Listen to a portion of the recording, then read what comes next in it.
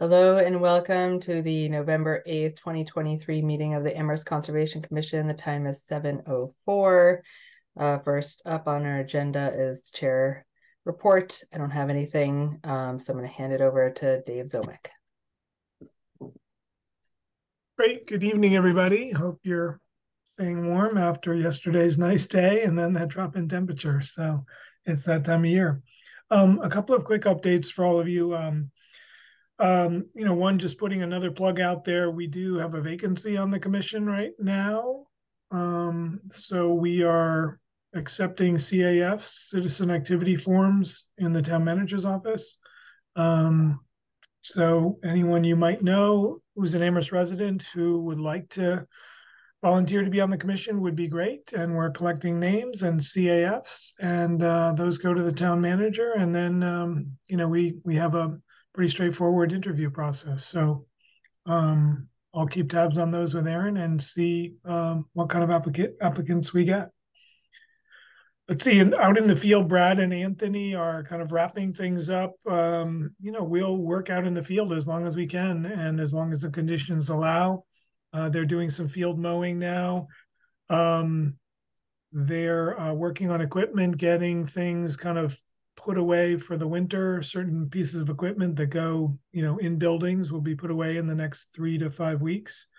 And they're still out there doing some, very minor, board replacement on bridges, fixing handrails, guardrails, things like that on boardwalks and such. So a lot of those kinds of projects going on.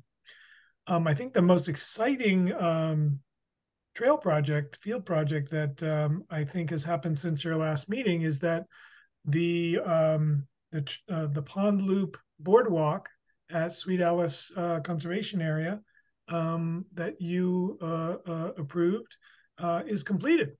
So Kestrel Trust teamed up. Brad and Anthony were there a number of days with Stu and Luke, who are two staff members at the Kestrel Trust.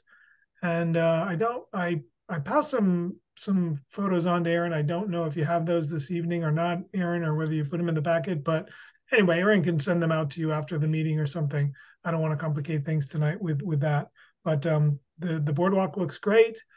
Our building commissioner weighed in, as well as myself and Aaron, and Kestrel did a great job. They donated all of the materials. I'm going to say I would estimate about $15,000 in materials. And the labor was volunteer labor, Kestrel labor, and of course, Town of Amherst staff. So it looks really nice, and it reconnects the loop there. So very nice. What else is going on? Another interesting project, Stephanie Ciccarello, our sustainability director, has been working for many, many months with the gardeners down at the Fort River Farm. She was able to fund some, I would call it a vertical extension of the fencing there. Those gardeners have been quite impacted by deer over the last 2 years. So there are now quite attractive extensions on the fencing around the community garden. So we will now have an 8-foot fence around the garden. Now, whether white-tailed deer can or will go over that, they might, but they're going to have to work a little harder. The fencing also will close off the vehicular access that was there, which deer could have just walked through, and it also provides an extension over the 2 pedestrian entrances. So if you're out and about this weekend, they should be done, I would guess, by the weekend, installing that, and sustainability funds went into that. So kind of a neat project, and we'll see if it works. There's still lots of little critters that crawl under and through fences, so you can never be 100%, but some people were really disappointed when their crops were eaten last year and this year by deer. What else? We will be, when the Hickory Trail project comes up later, I will be asking for a continuation of that to another meeting. Aaron and I did have a good consultation with Natural Heritage on some of their questions and concerns about our our loop trail, ADA loop trail, and the other trails at Hickory. But I think we're I think we're in pretty good shape, and we'll have more information for you in 2 weeks.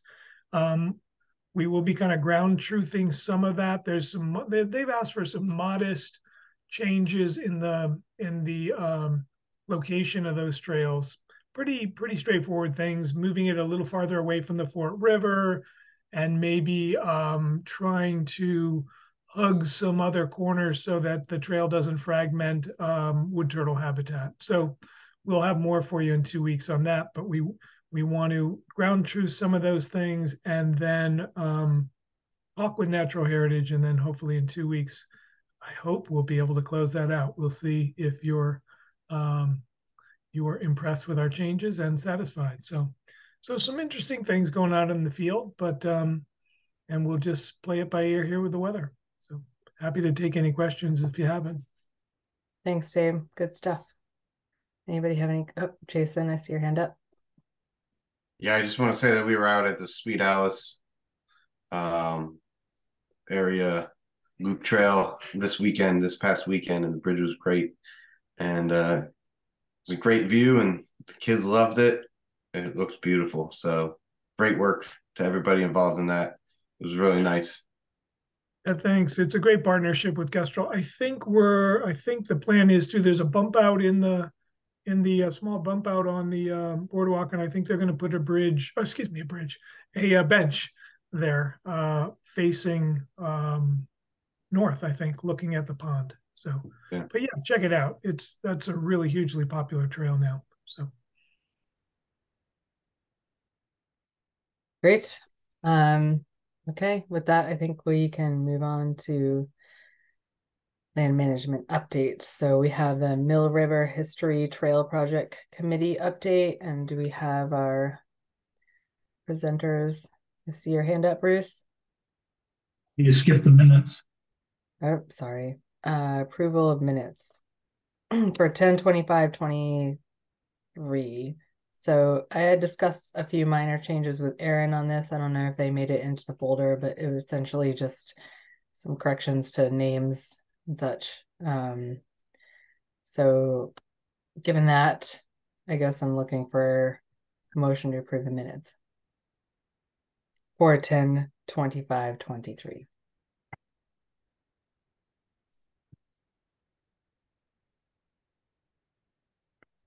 I move to approve the minutes for 10/25/23 as drafted. I'll second that. Andre on the motion, Jason on the second. Bruce? Aye. Andre? Aye. Jason? Aye. And I'm an aye. Thanks, Bruce. Okay, on to land management updates. The Mill River History Trail Project Committee updates. I don't know the names to look for. Sorry, Aaron, go ahead. Michelle, are you able in attendees to add people as panelists? Because for some reason that option is gone from my menu. I am. Okay. I don't have the PowerPoint in front of me, so I don't know the names to look for. So if you could just pull in Meg Gage, and then I think she can pull in, or she can tell us the names of the other people who are part of the committee that need to join. Okay. Meg, you're pulled in. We're just, yep, there you are.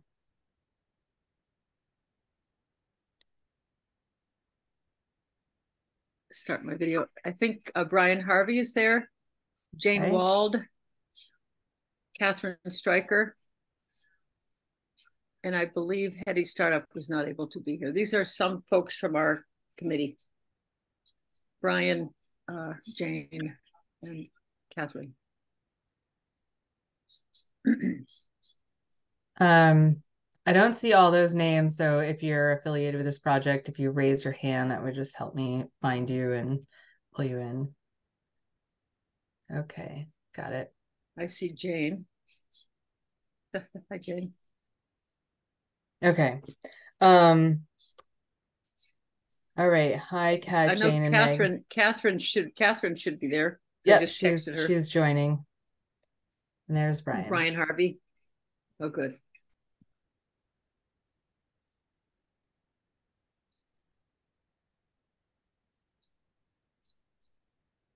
All right. Kat.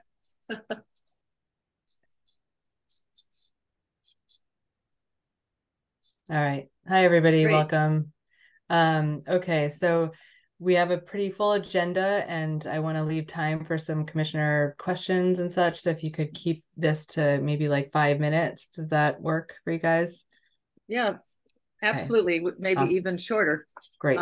We're eager to make a very brief, sorry, Oh, go ahead. brief overview, although I see a number of new commissioners, so we may make sure everyone knows what this project is. This is a project we've spoken with you all about before. It's to tell the story of Amherst history from the indigenous people's time through the early 20th century in terms of things that happened along the Mill River, and to create an annotated trail along the way that people can walk and learn what has happened, what some of the various sites have been between the North Amherst Library and Cushman Common, almost entirely on conservation land. We've completed the first stage and have sent you the report, which I hope you've had a chance to look at, although it's massive. This is how big it is. And I want to draw your attention later to one particular thing. This was a detailed look at 4 sites, the 2 Roberts Mills that are between Puffer's Pond and Cushman, the canal that runs along the north end of the recreation trail and diverted water and fed it to the mill that's on Montague Road, and the Cushman Clam Club, which was a men's social place where they ate clams and socialized.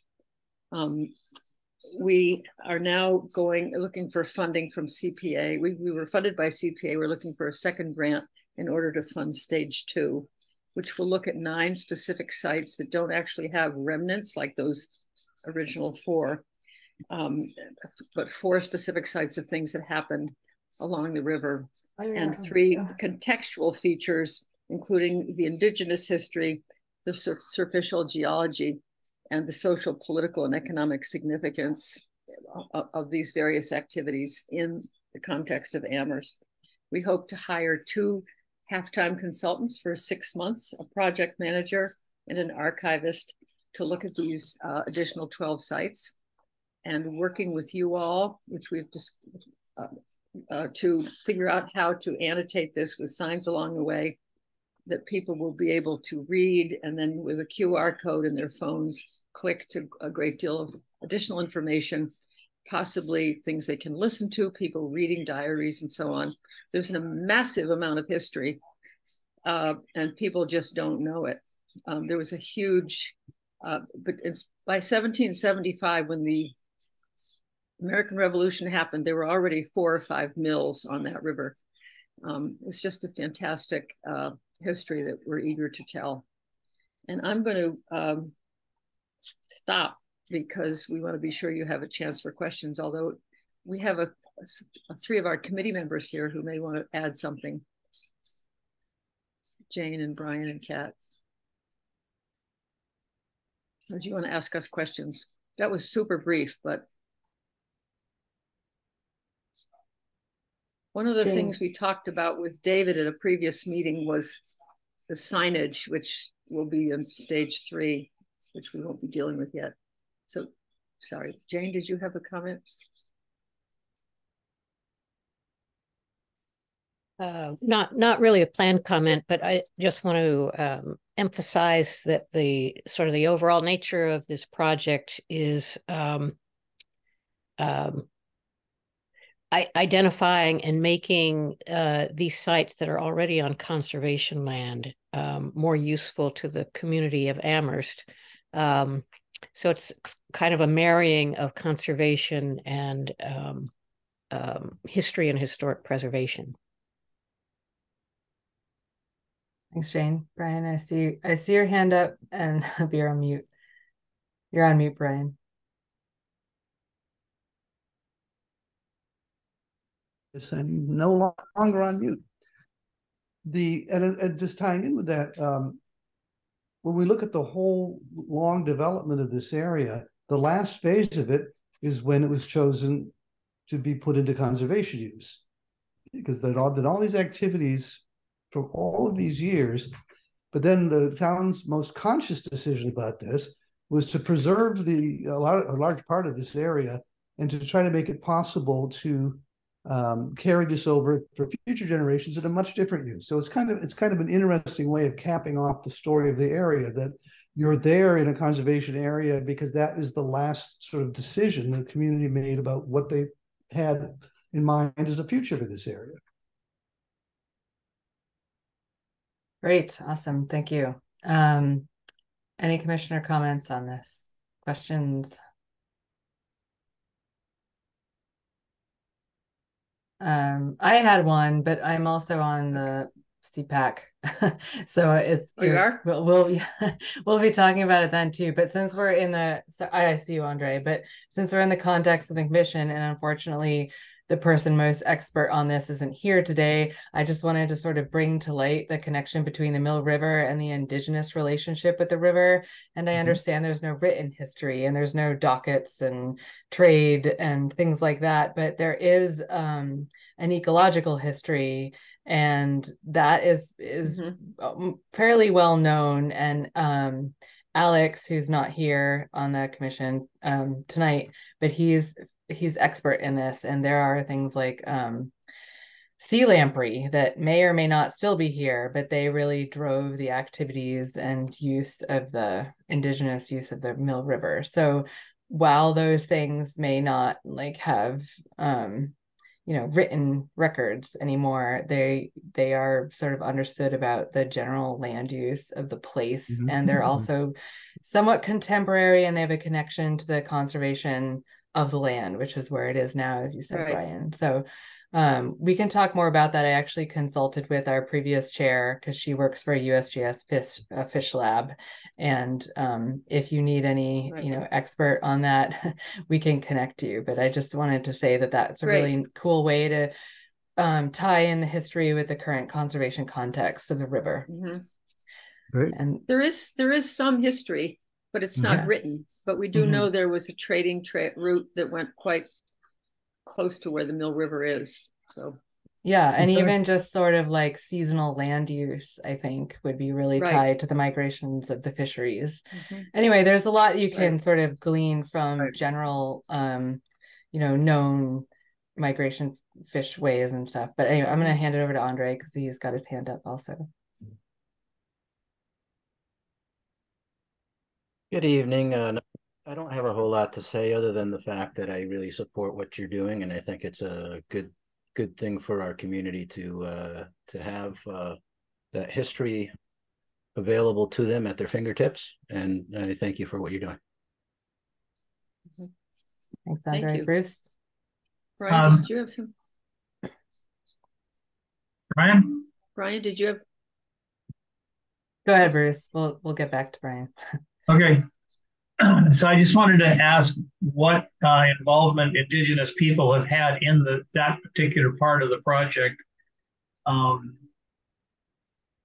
know someone who might be, you could seek his advice if that's needed. Bill Luttrell. Great. Okay.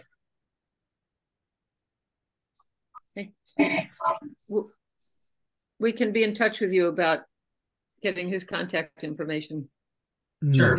I would advise that Indigenous Native people be included in the discussion about what you're going to say and what you know and what you don't know and what they know. And it could be valuable. Yeah, I fully second that. And I think Alex, again, would be interested in talking to you guys about that. And he's like currently involved in doing exactly this kind of outreach and working with Indigenous tribes. So he'd be a great resource. Yes. Okay. Anybody else? Any public comment on this? Please raise your hand. I wanted to invite Kat to say a bit about this project she's doing, which is related to it based on her being a curious neighbor interested in horses. You may have read about it in the paper. If we have a minute or two more. Yeah, maybe just a couple minutes, Kat. Sure. Okay. So I live right next to the library in North Amherst. And when they were digging up the foundations for the new extension building, I noticed a lot of old horseshoes being dug up.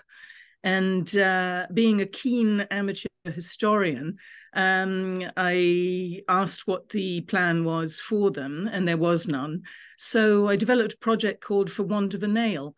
And the project is going to be an exhibition in the library extension showing the horseshoes that I found and kept, and also a sculpture very visible from the road right next to 63 facing east, which will combine the horseshoes and have a very sort of flowing dynamic about it to help attract people to the idea that history can be found objects as well.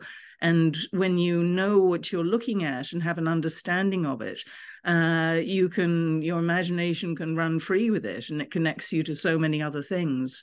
So, For Want of a Nail is about honoring the working horses that were around in Amherst and did so much labor for the early community, which is completely unacknowledged. And also to highlight the role of the blacksmith, which is a very universal skill, metalworking for hundreds of thousands of years around the world. I'm in the final stages of getting approval from Town of Amherst and the Public Arts Commission. They will have their meeting on November the 14th. And once I have approval for that, I'll go out fundraising. Blacksmith has already been commissioned. I've got a little website going called forwantoфаnail.info. And hopefully we'll have this absolutely beautiful bust of a horse's head with a very flowing mane sometime in spring. Thanks, Kat. So the trail will begin there and it'll go up to Cushman. Okay. Very nice. Brian, were you about to say something? Yeah. All I was going Brian, to do was say that one of the things that we went back to the indigenous, the indigenous topic. One of the things we discovered in phase 1 was a Conservation Commission document that is it's about a 4-page, Dave and I have talked about this a little bit, a 4-pager on the history of Puffer's Pond. And that has a very provocative map, which we believe comes from the Mass Historical Commission, showing the various travel routes of the pre-contact indigenous peoples here. And it seems to go right up through your trail. And so we're very interested in trying to figure out how to get that better documented, and also talk about that as a place that was really the origins of the activity along that whole river valley. Great. Thanks, Brian. Okay. I think we need to keep moving on. I just have one quick I see Jane's.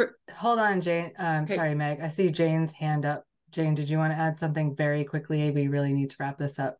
Yes, just a minor footnote to what Kat was talking about, and that is the existence of a long-running 19th century blacksmith shop on the site of the North Amherst Library. So which was the source of the horseshoes. I just thought that was something to point out. Thank you.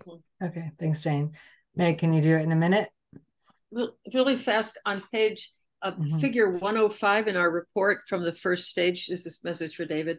Is a picture of a tree that's almost falling down, and when it does, it'll cause a landslide down onto one of the foundations.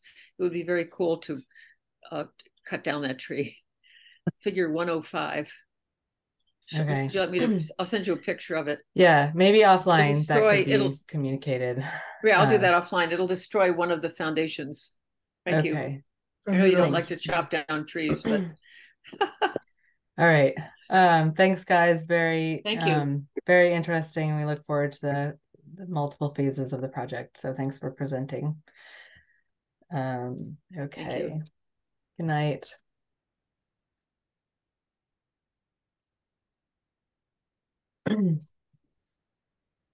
Okay, can we do anything in a minute, Erin? UMass spill update. That's a fairly positive news. Yeah, definitely. So I was able to get confirmation from DEP that there were no wetland or waterway impacts from the spill that happened at the UMass property at 300 Mass Ave and Lincoln Ave, and they have an LSP who was contracted on site, and they also have been working with DEP emergency response for the remaining cleanup items. But yeah, they've caught up on their SWIP reports, getting them to me, and those are in your packets. And yeah, it's resolved. So I just wanted to make sure I circled back on that. Great, thanks. I see one public with a raised hand, Danny Hartman, if this is in relation to the Mill River Trail. If it's not, maybe take your hand down and we'll take public comment later, but okay, I see his hand up. I'm gonna let you in, just please keep it to, a minute or two. Yeah, I'll keep it brief. No, I'm the professional engineer that handled the spill. So I'm just here. Okay, great. Questions. I took my time to join the meeting, and I also wrote up to respond to your notice of violation. I spent quite a bit of time compiling photos and giving you very detailed descriptions of everything you had asked. And I did email that to the board's email address 2 hours ago, but your summary is very accurate. It is contained. It did not reach any critical features of the environment. It was largely within the infrastructure that was there. And we are just going through the steps with the DEP to close it out, mostly administratively now. So that's where we're at. Great, thanks, Danny. Commissioners, any questions or comments on this? Okay, I don't see any. Thanks for checking in, Danny. So I think we can move on with this one. Thanks for coming to the meeting, though. All right, one more minute, maybe. Update on the tree removal. I think everybody had that in their packets. We asked some questions about why the tree needed to be removed. This is in relation to the UMass project, and they came back with some very detailed reasoning, which sounds good to me. Did anyone have any comments on that, or can we consider approved? Okay, hearing none, I think we can check that off. Okay, we're at 4:30, Erin. So do you want to open our first hearing? 7:30, but yes, absolutely. I'll pull up the hearing screen first so we can go over that. Thank you.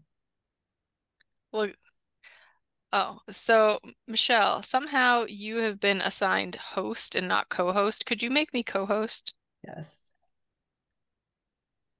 I don't know how I manage that one.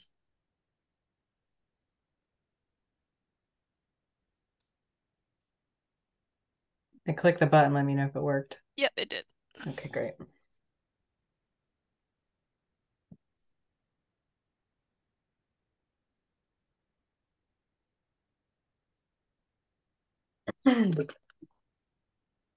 Writing my sheets.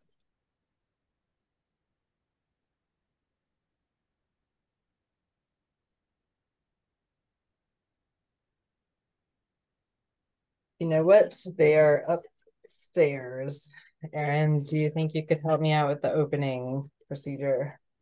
Or I could just let me see if I can pull it up on, well, I've got to stop sharing my screen. So if you can read from the slide while I stop sharing, I can grab it from my email. I'll try to.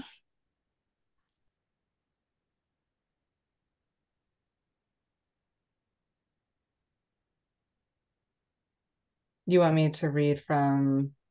Well, the hearing slide where we tell people how the hearings go. Okay, sure, I'll do that. All right, so we're moving into hearings. General procedure for fairness to all applicants. Each hearing has 20 dedicated minutes on the agenda. The hearing structure is 5 minutes presentation from staff, 5 minutes of comments from the applicant, 5 minutes of public comment, or 2 minutes per person, 5 minutes for the conservation commissioners, or 2 minutes each. All plan revisions are required now by Wednesday prior to the meeting at noon. For our presenters, clearly state your name, the address of the project, and who you're representing, as well as if you have preferred pronouns. Bruce, I see your hand up. I just want to confirm that it's Wednesday at noon, a week from the meeting, not the day of the meeting. Thank you, Bruce. I'm going to update my cheat sheet. All right, Erin, should I run and get my hearing? I'm zeroing in on it. Just bear with me 1 second.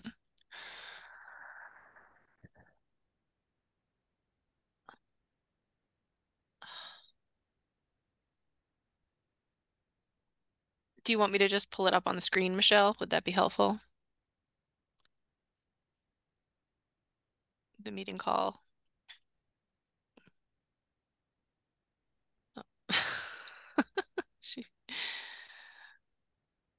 She probably ran away to go get it. It seems like she did.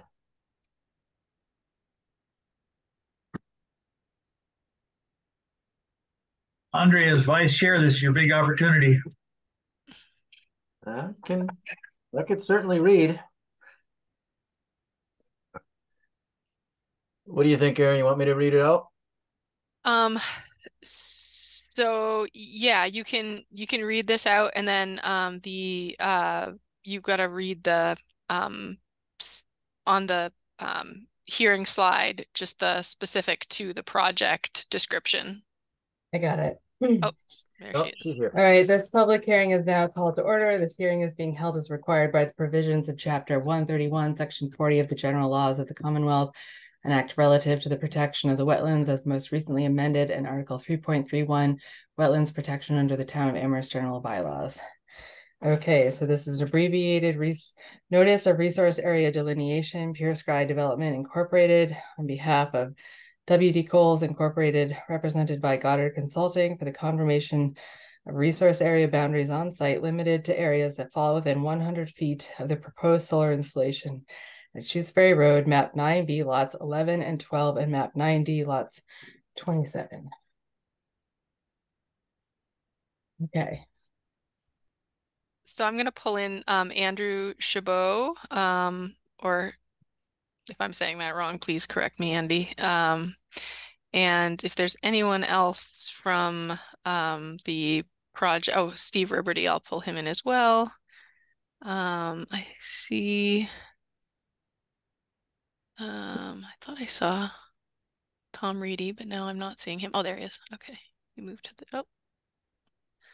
You keep jumping around, Tom, on my list. Okay, there he is. Okay, I think I got everybody in now. Hi, Andrew. Hi, Steve. Hi, Tom. Hi. Welcome. Hi.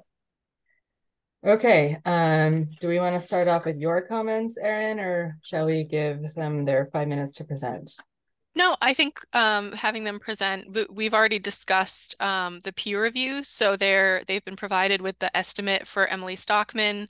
And I think just give them an opportunity to present, and then potentially some public comment or commissioner comment.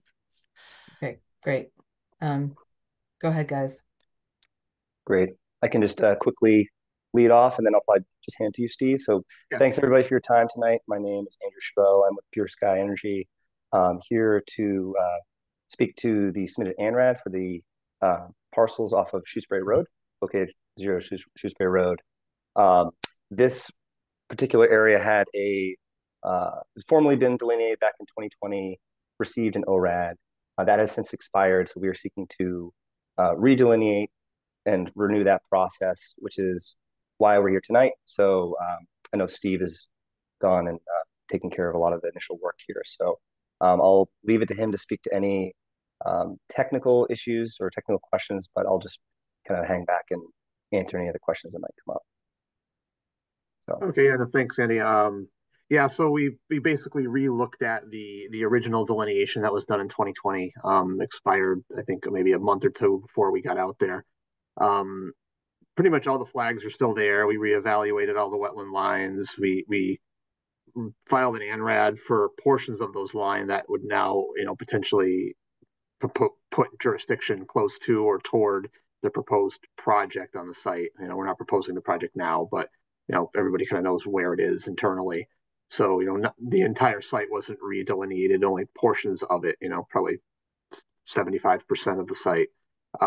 For the most part, things haven't changed. It's only been 3 years. The wetlands are essentially in the same location. We did make some of the wetlands slightly larger. A handful of flags moved. We renumbered the flags to kind of make it a little bit more logical on the different wetland system numbers, but we kept the flag number at the end, so there'd be very easy to compare, flag 30 to flag 30 from the previous delineation to the new delineation. We just changed like the wetland ID number. We added some newer flags down by the road where there was the town drainage swale kind of goes underneath the driveway and turns more into a channel or a bank that flows off site, off property to the south, I believe it is. So that's a newer wetland that's on there that wasn't in the previous ANRAD. Everything else is in the previous ANRAD, hasn't changed, substantially from what was originally filed and approved and peer reviewed back, 3 years ago. So that's kind of the gist of what the new ANRAD filing is. Most of the flags from the original ANRAD were still present in the field. Our new flags are pretty much on the same exact vegetation at the same location, with new numbers on them. So it's fairly easy from what we saw in some of the initial field walks to kind of see where you are and see where the wetland boundaries lie out in the field. So, that's kind of the summary of what's kind of happened out there and what's in the new ANRAD filing. So, we've all been talking about getting the peer review consultant involved, and assuming we'll be out there in the field reviewing everything over the next couple weeks. I know, Aaron, that you had mentioned wanting to have a plan that showed the original ANRAD, the ORAD approval line on kind of married with the new line to see the differences. We're in the process of putting that together now, but it's a little bit of work just because that original line and all that data came from the previous consultant.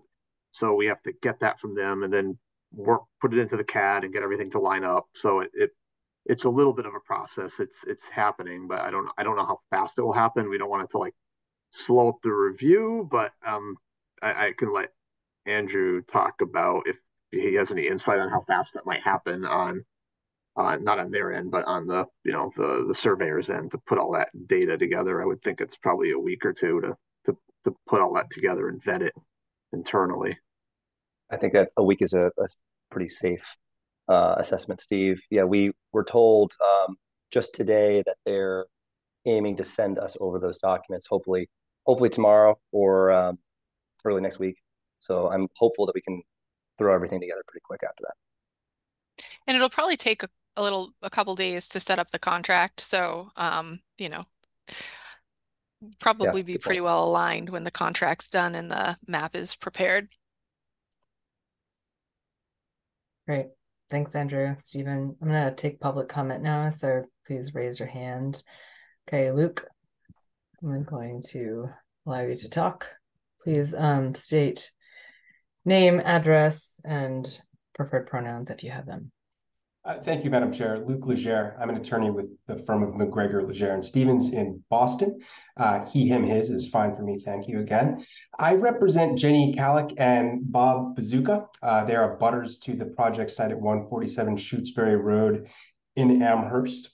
My clients are committed to ensuring that the valuable natural resources out on the W.D. Cowles property are protected.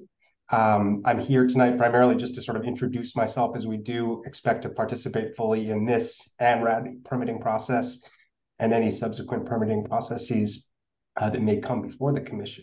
My clients are firmly aligned with Smart Solar Amherst's mission of supporting environmentally responsible development of solar energy. And we do firmly believe that starts with a complete and accurate delineation of all of the jurisdictional state and local wetland resource areas on the subject property. And that brings me to really the reason I wanted to comment tonight, which is more of a question that I'm hoping to put to the applicant through you, Madam Chair, and that is whether we would be allowed to have a wetland consultant participate in the site visit to review the delineations that was just mentioned. Certainly we would expect to do that at the same time that Ms. Stockman's out there, so we wouldn't delay or hold anything up. But that's a request we would make of the applicant if you're willing to put that to them, Madam Chair. Thanks, Luke. So you're requesting that a second wetland scientist be out with Emily Stockton during her third-party review of the site. Is that? That's correct. I anticipate that we will be retaining, or my clients, I should say, will be retaining their own wetland consultant. And so the idea would be to allow that individual to take part in the site visit to review the delineations. Okay. Well, I'm gonna check in with Aaron on this.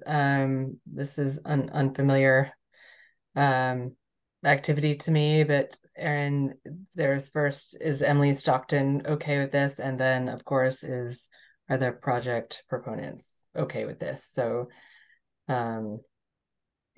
yeah, I mean, it's been done. Yeah, I would have to ask Emily Stockman. It's new territory for me to do something like that. I would say it would be really important to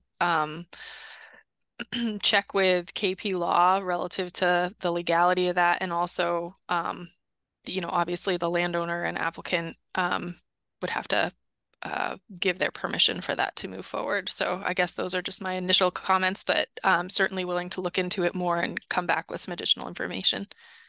Thanks. Andrew, Stephen, Tom, do you have any comments on that request?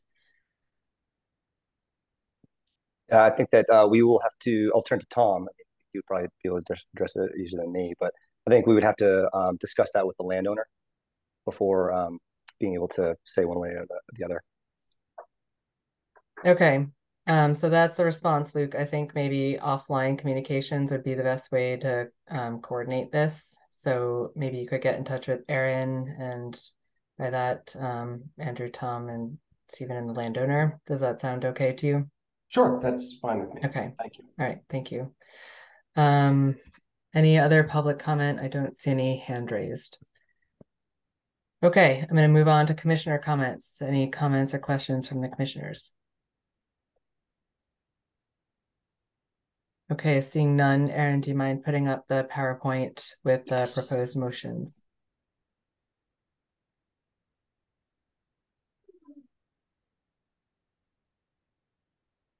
Make the motion. There's two. Go ahead, Bruce. I move to request authorization from the applicant to employ an outside consultant under MGL Part 1, Title 7, Chapter 44, Section 53G, retaining and contracting with Emily Stockman of Stockman Associates to review the resource area boundaries and flagging that fall within the project footprint and/or impact the project footprint. In parentheses, have buffers within 100 feet of the project footprint, on parentheses, and resource area boundaries that may cast over the project area, in parentheses, within 200 feet of the project footprint in the case of riverfront.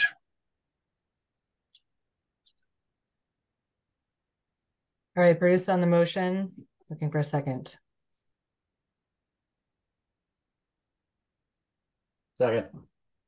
Andre on the second. Andre? Aye. Bruce? Aye. Jason?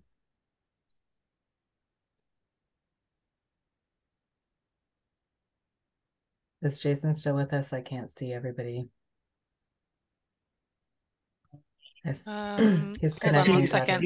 He's connecting. Okay, I'm an aye, and now he seems connected. Jason, you there? I am here. Okay. And your vote is? Aye. Thank you. All right. All right, thank you, Stephen, Tom, Andrew. Oh, there's a second motion. I'm sorry. I move to continue the public hearing for Shutesbury Road and RAD to 7:50 on 11/29/23. Thanks, Andre. Andre on the motion. I'll second that motion. Jason on the second. Andre? Aye. Jason? Aye. Bruce? Aye. And I'm an aye. Okay. With that, thank you, Stephen, Tom, and Jason. Good night. Yeah, thanks everyone. Good night. Thank you. Okay, let's see. Yes, 7:35, notice of intent. So we have this hearing is being held as required by the provisions of Chapter 131, Section 40 of the General Laws of the Commonwealth. an act relative to the protection of the wetlands as most recently amended in Article 3.31 Wetlands Protection under the Town of Amherst General Bylaws. And this is a notice of intent. This engineers on behalf of Amherst College for repair to culverts, road maintenance, hazard tree removal, repair of bog and bridges, and long-term routine maintenance at multiple parcels on Amherst College campus, map 14C lot 73, map 14D lot 1, map 14C lot 73, map 17B lot 1, map 17A lot 57, map 14D lot 2, map 14C lot 89, map 17A 1 lot 62, map 17A lot 68, map 17B lot 3, map 17B lot 6, map 17B lot 8. Good job. So, do we have the project proponents here tonight that might want to present? No, they're okay, because they got their abutter notification or their certified abutters list at the very last minute, and there was obviously a lot of abutters associated with this project. They needed some additional time to properly notify abutters, so they will be notifying abutters and indicating that the hearing date and time has changed. But we will need a formal motion to continue this hearing to account for anybody who showed up from the public hearing notice, the legal ad notice. Okay. If there's any public questions, I mean, it'd probably be better to do that when our project proponents are here. So I think we're just looking for a motion to continue the public hearing. I'll move to continue the public hearing to 11/29/2023 at 7:40 p.m. Second. Jason on the motion, Bruce on the second. Andre? Aye. Bruce? Aye. Jason? Aye. And I'm an aye. Okay.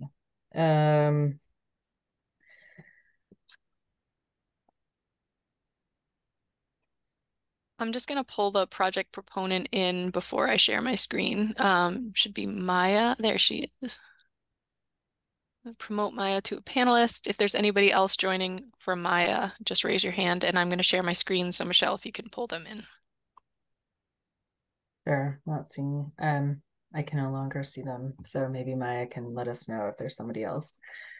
Okay, this meeting is being held as required by the provisions of Chapter 131, Section 40 of the General Laws of the Commonwealth, and act relative to the protection of wetlands as most recently amended in Article 3.31, Wetlands Protection under the Town of Amherst General Bylaws. This is a request for determination, Maya Tal, to determine whether work to construct a single-family home with associated site work is subject to the Wetlands Protection Act, and whether the area and/or work are subject to the Town of Amherst Protection Bylaw and 9 through 11 Poets Corner, map 15B, lot 131. Hi, Maya. Welcome. Thank you. Hello, everybody. Can you hear me okay? We can. Okay. Erin, do you want to give us a 5 minutes? Sure. So I'm gonna pull up site visit photos, so bear with me for just a minute. We did schedule a site visit for this project, and I don't think no commissioners were able to attend. There's really the only real proposed alteration, I would say, is the driveway, which I think is about 60 or so square feet of impact within the outer extent of the 100-foot buffer zone for the corner of the driveway, which the applicant is restricted to that particular area because of an existing access easement that basically limits the location where they can put the driveway apron coming off an existing shared driveway. When I was on site, I observed that there had been an existing spoil pile on site, which was historically existing, but it appears that some of the vegetation had been removed off of it, and in an effort to sort of clean up the area. And so this is the picture of the spoil pile here. The area to the left is the project site, which is outside of 100 feet. So the 100-foot kind of comes just on the left-hand side of the spoil pile.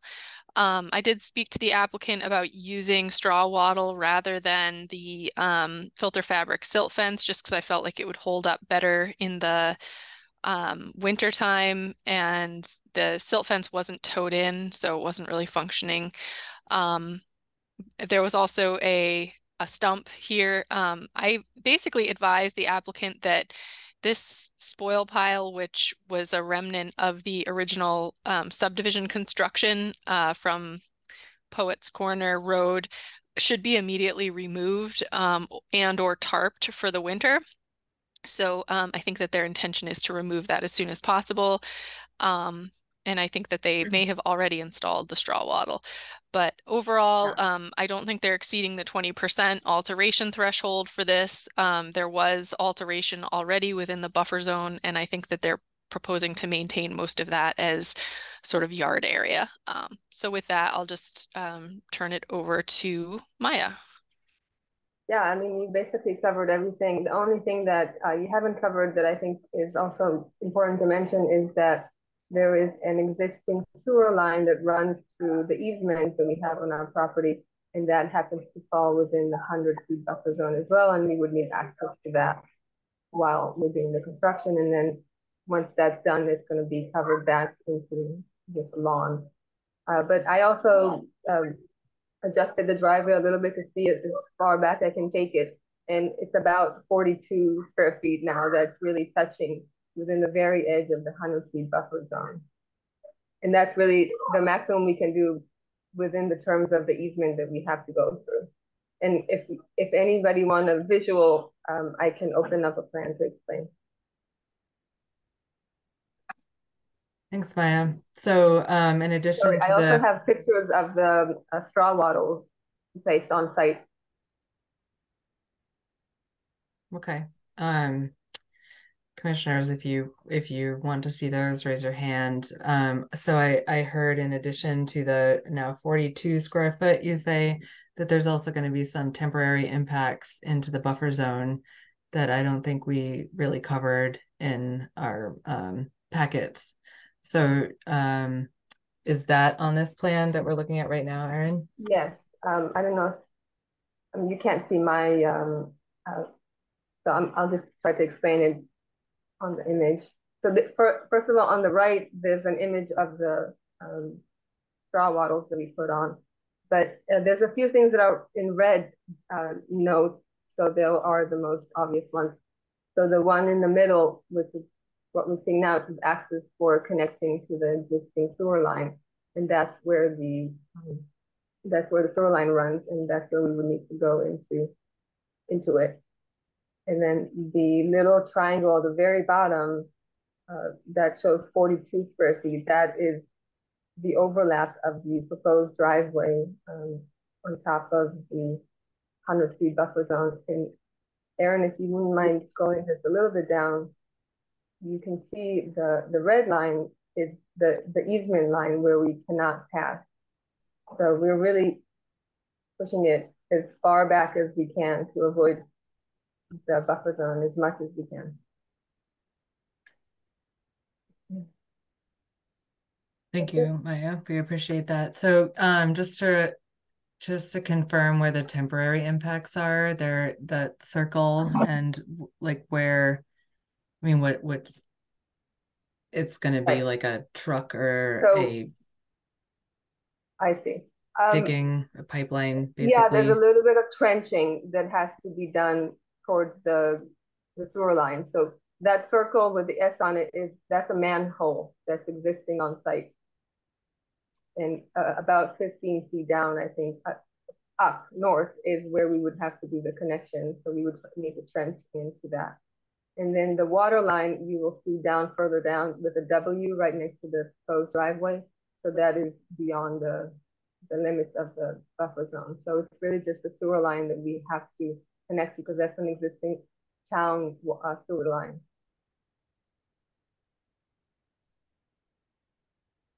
Okay, thanks. Commissioners, any questions about this?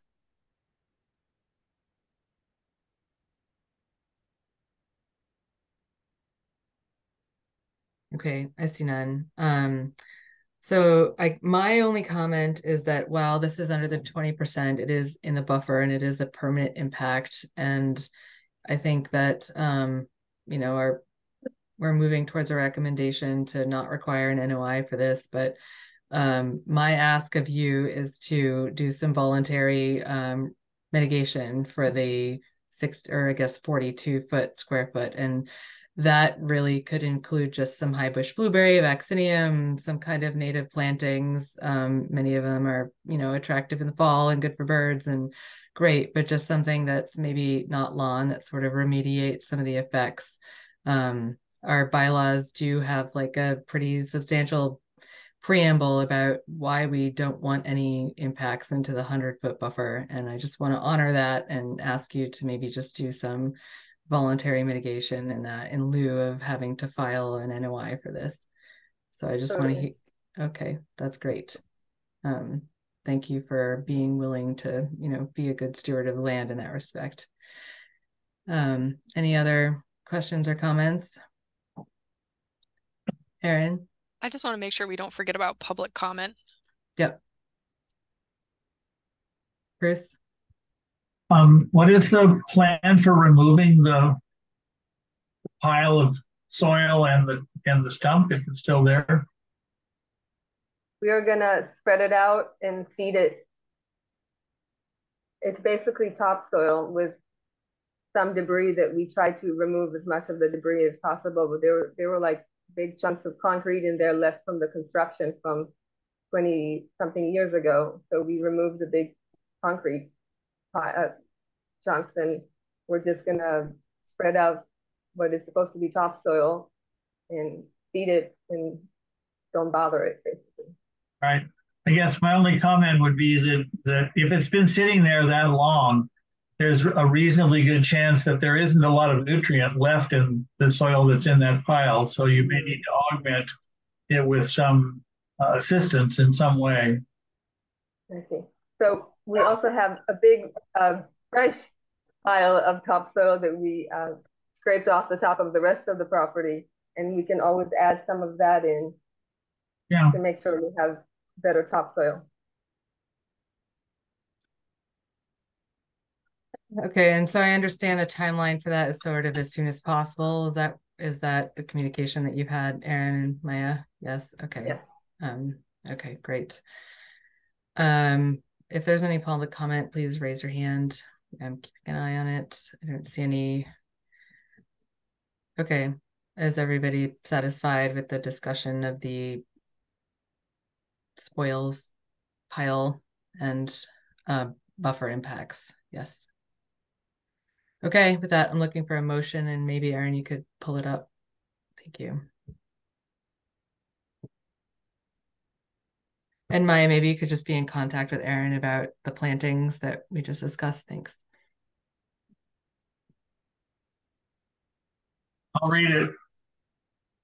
I move to issue a positive determination checking box 5, indicating that the work proposed is subject to review and approval by the Conservation Commission pursuant to wetlands protection in the Town of Amherst General Bylaws, Article 3.31, and a negative determination checking box 3, indicating that the work described in the request is within the buffer zone as defined in the regulations, but will not alter an area subject to projection. Therefore, said work does not require the filing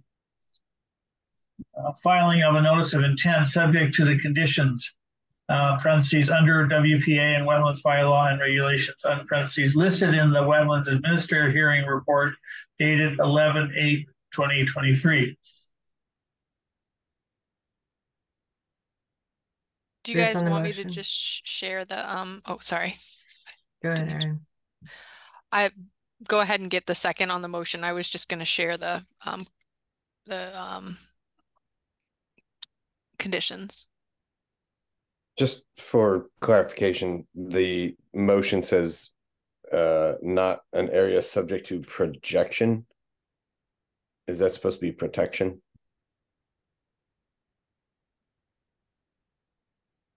Where are you seeing this in the lines, Jason? Third line from the bottom. Yes, that's supposed to be protection. That's a typo. Okay. I'll second that motion. Bruce on the motion, Jason on the second. Bruce? Aye. Jason? Aye. Andre? Aye. And I'm an aye. And Erin, you want to? Yeah, I do. Bear with me 1 second. I did just do sort of very standard conditions on this one because it's pretty minor. And sorry, for whatever reason, my my memo was kind of lost in the shuffle of the slides.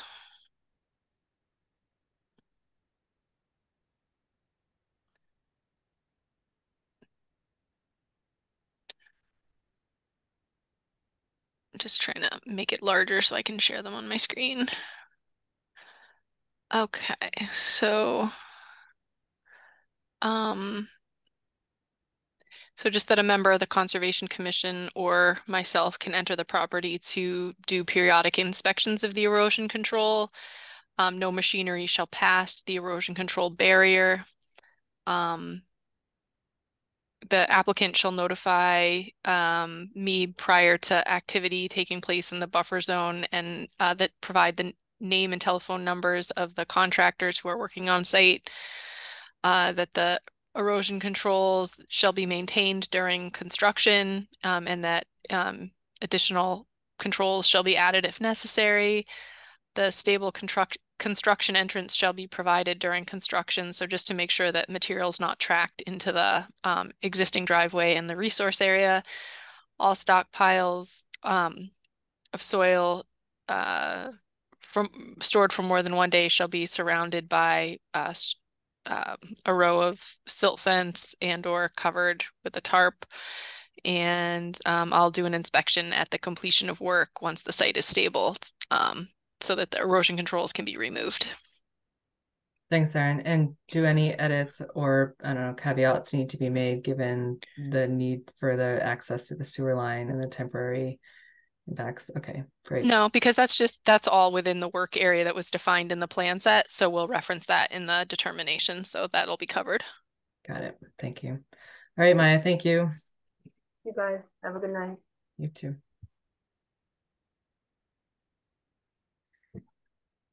All right.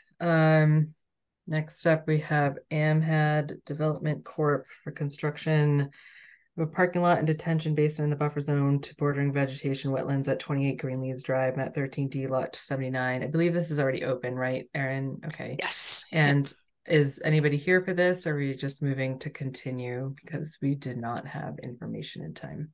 Correct. Yep. They're still working on the revisions for this one, so we just need a motion to continue. Okay, looking for that motion. I will move to continue the public hearing to 11/29/23 at 7:55 p.m. pending receipt of additional required information. I'll second that. Jason on the motion, Andre on the second. Bruce? Aye. Jason? Aye. Andre? Aye. And I'm an aye. Okay,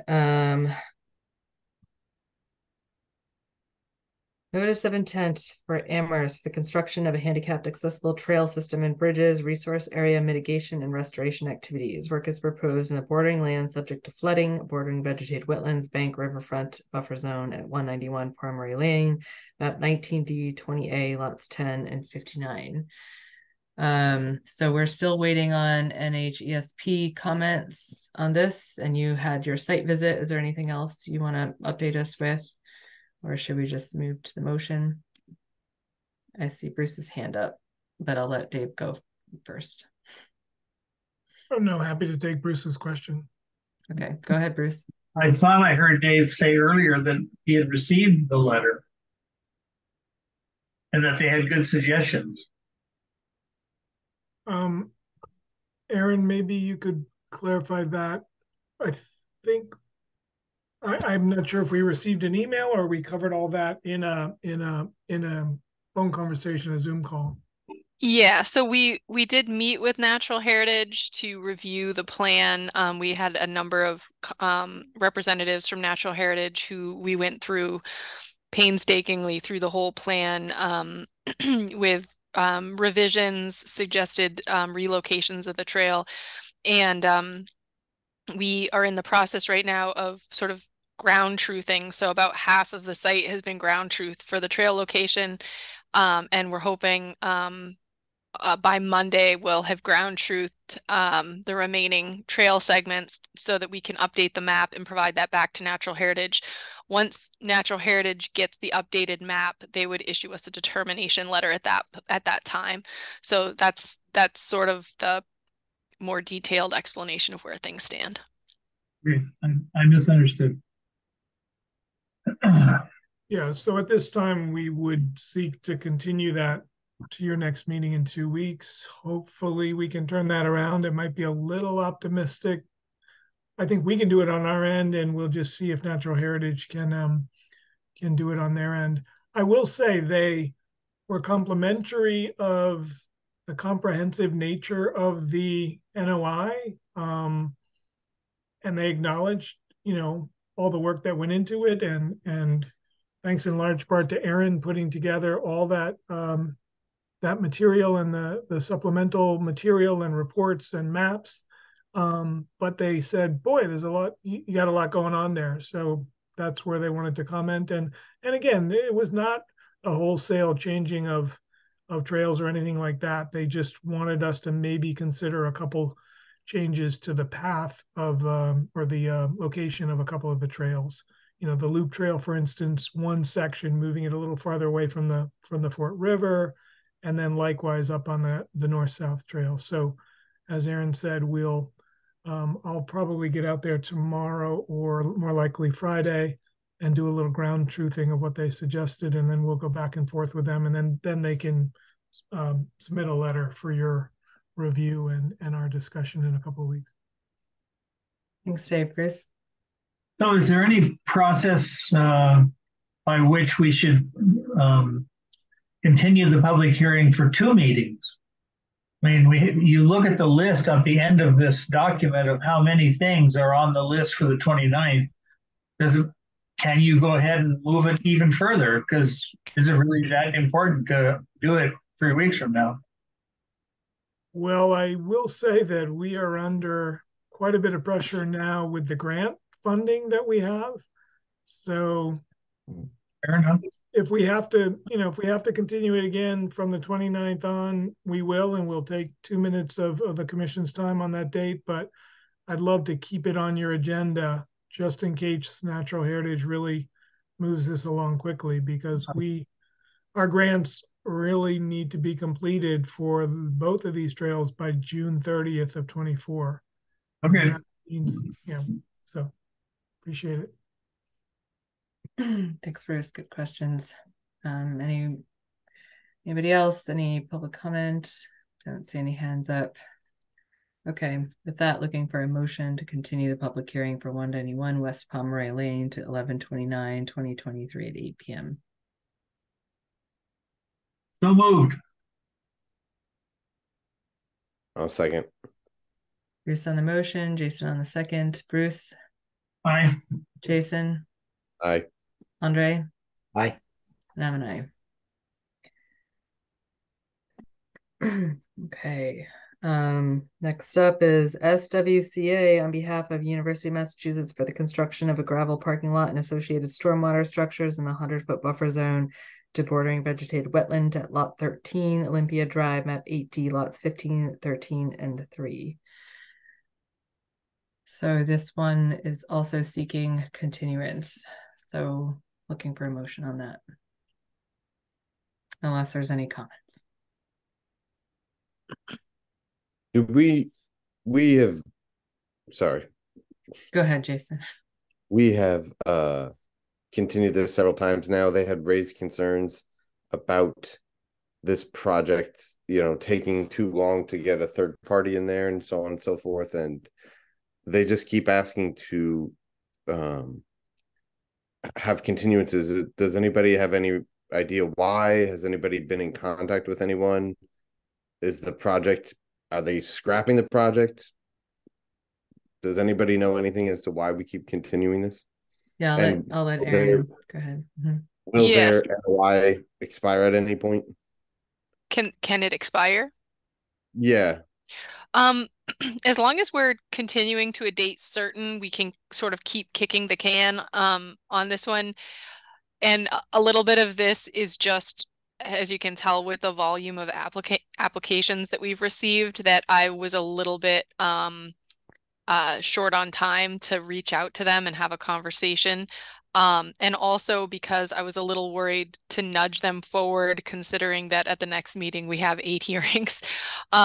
So I do want to check in with them and see where things stand, but I also don't want us to have you know, a meeting that's so overwhelmed with content that we can't get through everything. So I checked in with Michelle about it and said, I haven't had a chance to speak to them. I'm kind of feeling like I don't want to push too hard if they're doing their due diligence. But I think maybe once we get to our December meeting, when things have calmed down a little bit, at that point, I would reach out to them and try to get some more information. I guess that's kind of my best recommendation for right now.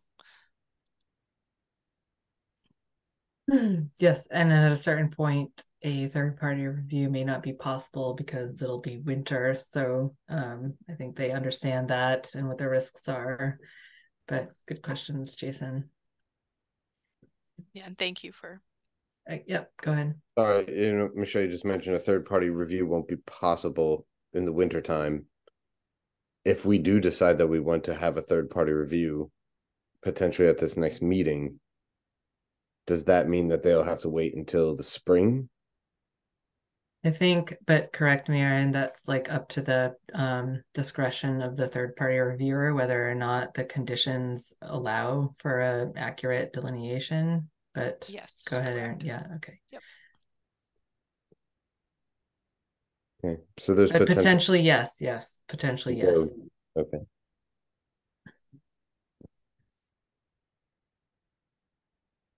Okay, unless there's any further questions or comments, looking for a motion to continue again.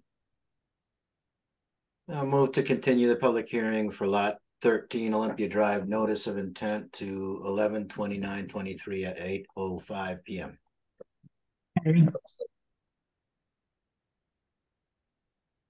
I heard Bruce on the second.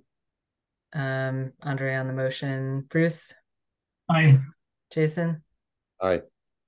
Andre? Aye. And I'm an aye. Okay. Notice of intent. Oh. This meeting is being held as required by the provisions of Chapter 131, Section 40 of the General Laws of the Commonwealth and Act.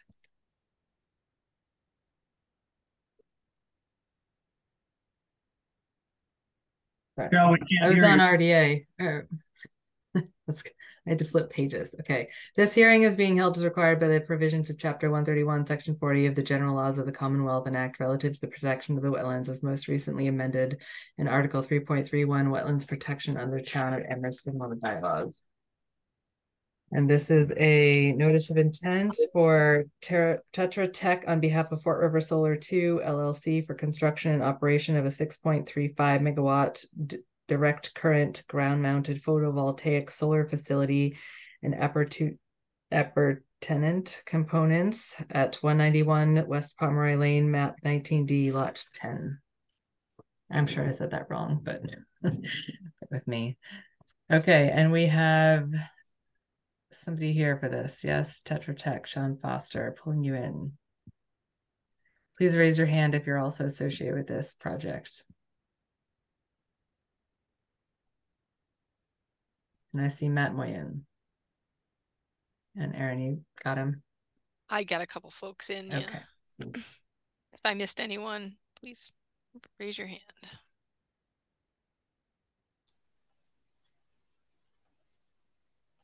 Ryan.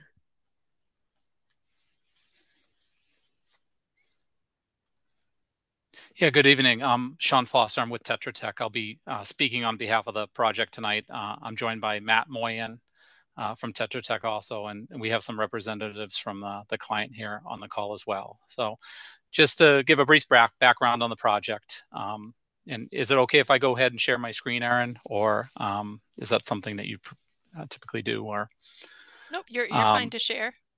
Okay, so just a little bit of background on the project. It was previously approved under an order of conditions back in May of 2019, and there were several minor modifications, administrative modifications that were made through March of 2022. The permit expired this past August on the 25th, so we're coming before the board to re-permit for an NOI for an order of conditions for the proposed work. Some of the work has previously been completed, and I'm going to bring up a plan here in a second to demonstrate kind of what we have, what has been completed to date.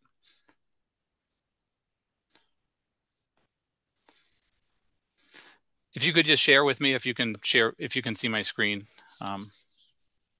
We cannot yet. No. Okay.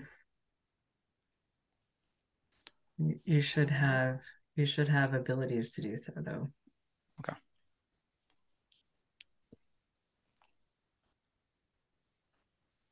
There we go. Okay, so the project started construction this past year. The erosion controls, including the construction control entrance and silt fence around the complete site, was installed. Some of the fencing was installed as well, and the proposed gravel access road was completed as well. So we're using that as kind of our basis of the starting point for this new NOI. It's kind of our existing conditions. The site is proposed to have 2 solar arrays, one on the eastern side and one on the western side, totaling 6.35 megawatts. It includes electrical equipment and some remediation, mitigation because of the endangered species at the site. The proposed, and I'm going to walk through each portion of the project here. So the entranceway is already completed. The proposed work and the entranceway would still include the utility poles to be installed from West Pomeroy Lane all the way back to the solar field. There's an existing bridge deck that goes over the Fort River. The deck will be replaced, but the substructure will remain. So there's no in-water work. We're proposing just to replace the structure of the deck to provide more sufficient loading to get equipment out to the site and to allow other vehicles and better access to the site. Because right now the deck doesn't have a high loading, but the new deck will have a loading close to 31 tons. And this plan set that was provided as part of the NOI includes the details for redoing the deck. But again, I want to be clear, there's no in-water work. It's just the deck structure itself will be replaced and kind of the approaches to it. This is a photo of the eastern array. And I do want to reiterate, the layout is substantially similar to the work that was previously approved through the administrative approvals. We've made some minor modifications to the stream crossings. But other than that, the project we haven't really changed the layout at all, or the extent of the solar field. There's 2 stream crossings for intermittent streams that we're going to replace. They're currently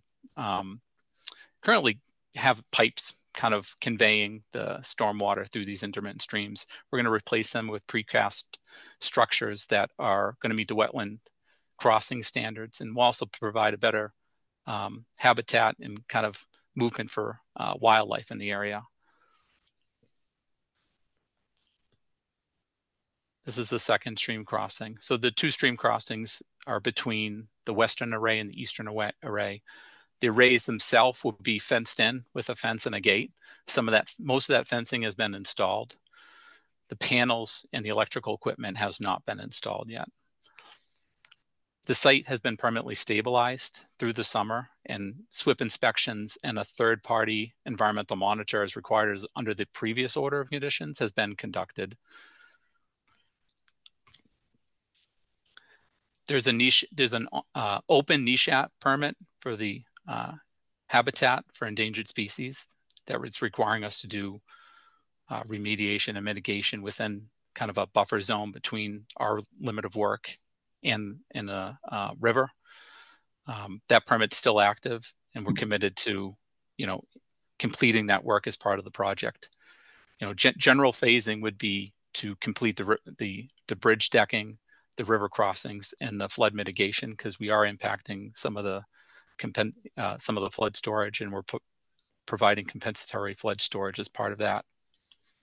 And the second phase would be to complete the solar portion of the project, including the utility poles, and then the final piece would be any mitigation, planting, and restoration as required by the NESHAP permit and as dictated on these plans. But one thing I want to go back to is for stormwater, we kind of looked at the existing conditions, which the road is already installed. So the need for stormwater is fairly limited, as panels are considered to be pervious under the state bylaw. So we've done some mitigation of stormwater in the sense of by the crossings directing stormwater to level spreaders to, we're counting the overland flow as treatment and mitigation for any peak rate increases associated with the wetland crossings. I think we were asked to kind of wrap this up in 5 minutes. So that's a brief overview. I was going to turn it over to, the board for any questions that we can possibly answer. Thank you, Sean. I see your hand up, Bruce. Aaron, do you want to give your 5 minutes, or should we go right to commissioner comments? And also to the public, please raise your hands and I'll keep an eye on you if you have any questions. Yeah, I'll jump in. I did include some comment on the memo that I issued to the commission earlier this week. I just want to say overall that I think reviewing this project under the sort of the guise of the previous permit is, I think, an effective approach here. I do think that there might be a couple pieces of information that would be beneficial for the commission to see or have. So just one specific example of that would be for the stormwater. On the original notice of intent application, there was no stormwater calculations that were completed. And so there's nothing for us to look back to and see what the pre-development runoff calculations were. So there was no calculations done at that time, which I'm not quite sure how the project even was permitted without those, but nonetheless it was. So I looked back to see if I could locate them, was unable to find them, and I just think it would be useful for us to see what the pre-development runoff calculations are. That way we can be assured that the installation of the roadways, the installation of the expanded equipment pads and gravel areas doesn't increase the post-development runoff calculations, and that if it did, it would provide an opportunity for us to retrofit some stormwater on the site, which may provide some reduction in peak runoff rates. So maybe some water quality swales or something to that effect, which was something that I had spoken with one of the project proponents about in advance of this filing, in hopes that there would be some potential addition of structures like that considered. Let me see what else. I mean, I don't want to run through all of my comments. They've been provided to the applicant and to the commission. There's a little bit of minimal detail, I guess I would say, on the flood mitigation area. I would be interested to see sort of a more detailed concept of what the construction of that flood mitigation area would look like, particularly because it looks like it's being proposed on top of an existing gravel access drive. So just to see sort of what the more detailed grading would look like in that location. I've already talked about stormwater. Yeah, don't feel a need to go through every single one of them if you don't want to. Okay. Matt, do you want to quickly respond to one of Aaron's comments, and then we're going to move to commissioner questions? Yeah, more of a question than a response. In terms of going back and looking at the existing conditions prior to the construction of the road, what are you envisioning looking back pre-application? So golf course condition. I just want to make sure when we go back and look at this, we're evaluating what you're expecting us to evaluate. Yeah, exactly. And I mean, I'm assuming that there was some evaluation of this done already. It just may not have been submitted to the commission. So that would also be a potential option if there was any calcs run previously by the applicant and they just weren't submitted. But yeah, that's exactly what I'm looking for. Just because the access roads, even though they are already constructed, they were part of the overall project. And so because we're looking at the overall project to make sure that there's not going to be any sort of stormwater issues which might cause erosion or washout or environmental, resource area damage once the project is installed and functioning.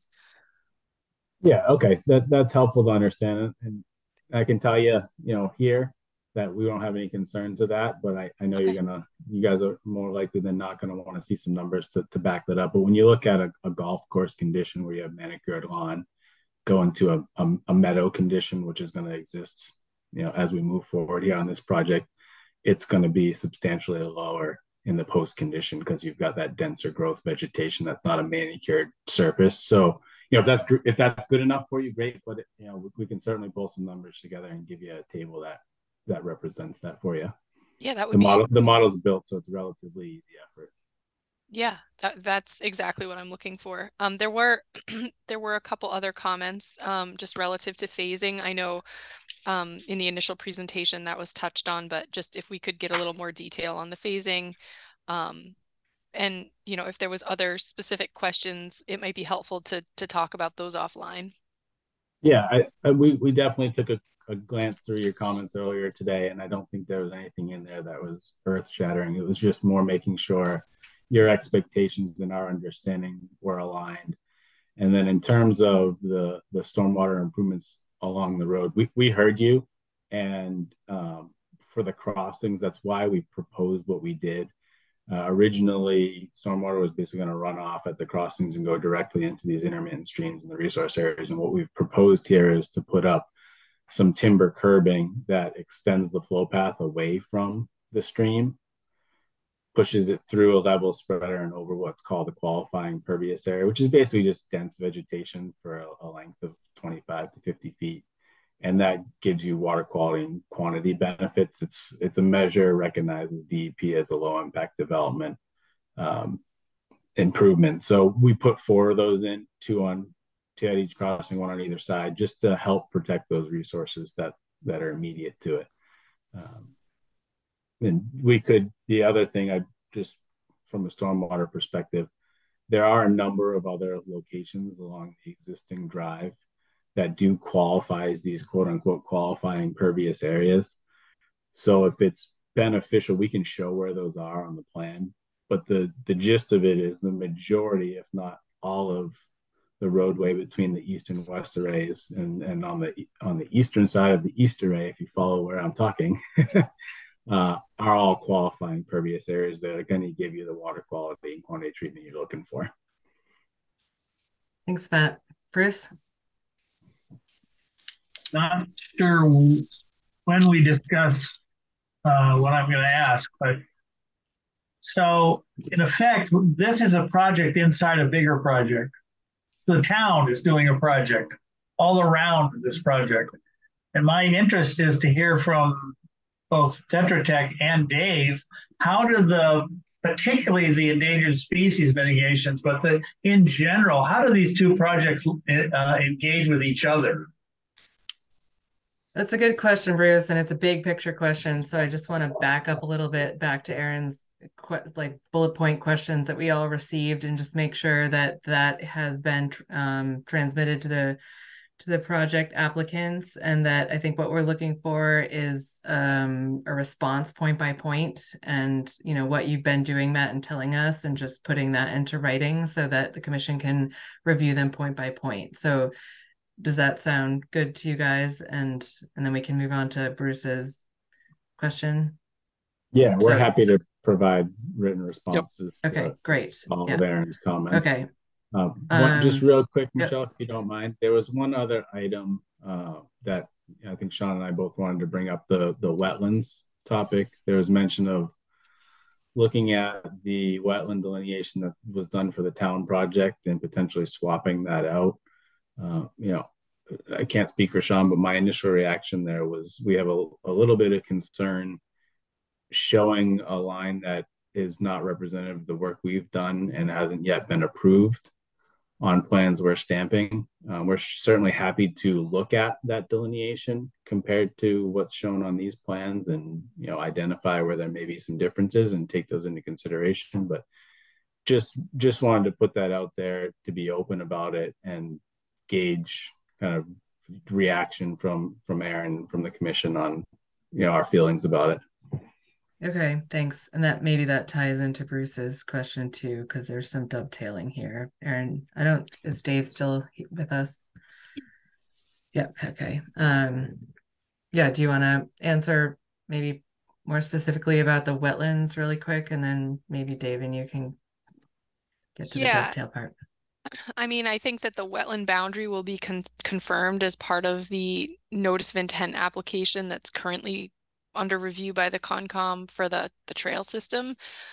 So it's just sort of a more accurate representation of the trails. I wouldn't ask you to rerun all of your calculations necessarily for the mitigation and everything else. It's mostly just to recognize that there's been an updated delineation. It's included on an updated plan that's currently before the Concom and is probably going to get approved, maybe even in tandem with this one. And so just to sort of recognize that and that the conditions from this original delineation have updated. And I didn't even realize when the permit process was sort of initiated for this one that there was that dramatic of a difference in the delineation, but I think that there were a couple changes, particularly like this area that we're looking at right now. I think that the wetland now carries down a little bit further, and that's a symptom of the property rebounding pretty significantly since the golf course changed or closed. So anyway, that's my comment on that. Okay. Yeah, it sounds like there might be some discrepancies that you guys can probably collaborate with offline on that. Yeah. Does that sound okay? Okay, great. Yes. All right, Bruce, back to you. Did you want to restate that, or did you have your hand still up? I'll just say there's a pretty big project inside an even bigger one. And I just carry, particularly with regard to endangered species like the wood turtles, are the things that the solar project is doing, and are they meshing appropriately with the things the town is proposing to do when they butt up against each other?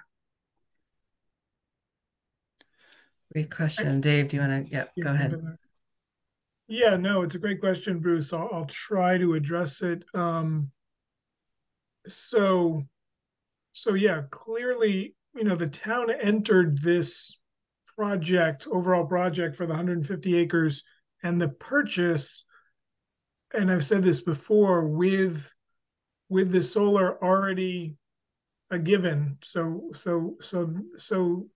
Pure Sky has permitted this 26-acre solar through the Concom as well as Natural Heritage, and they're coming through with this additional step for the reasons that were stated earlier.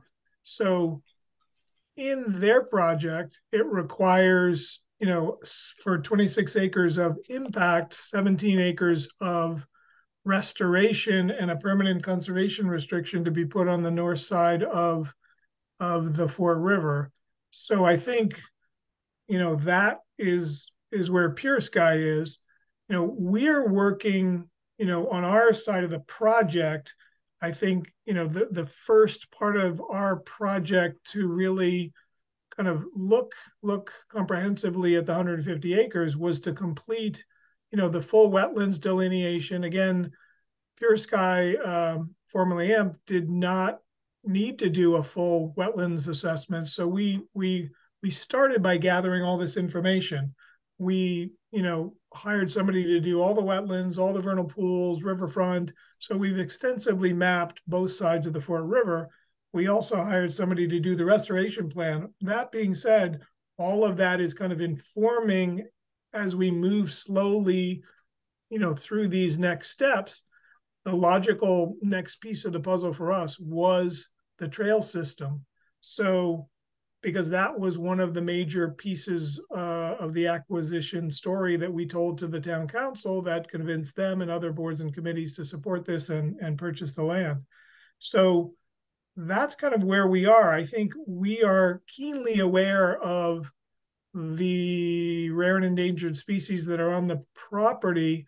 In addition to the terrestrial turtles, we also have those species that are found in the Fort River watershed, including a federally listed species. So all of that being said, Natural Heritage is holding us to an extremely high standard for a course that is now gone from a 150-acre, heavily manicured, limed and herbicide application and fertilized application to what we see out there today. So we're really pretty happy with that, and the feedback we've gotten from Natural Heritage is some of the species they're monitoring out there seem to be really taking advantage of the new habitat that's been created out there. So with all that being said, I think we're being very careful to plan our trail system, which is really phase one, to align with the goals and protection for those species.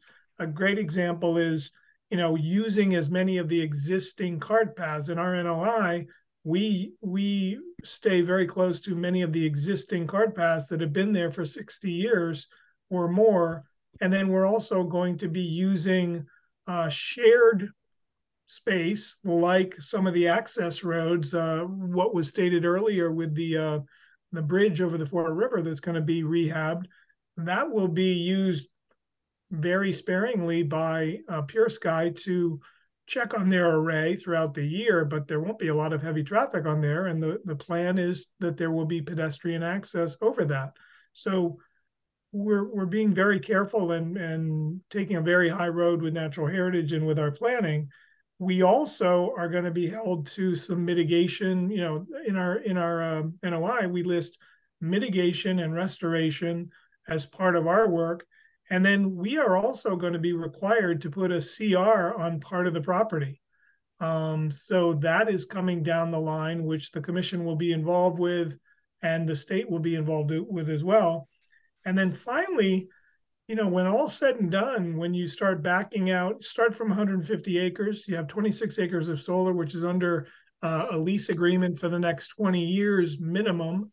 And then you subtract 17 acres of the required CR'd area for Pure Sky. Then we subtract the CR'd area required of the town. You're really left with under 10 acres, probably closer to 5 or 6 acres around the clubhouse that has any development potential whatsoever.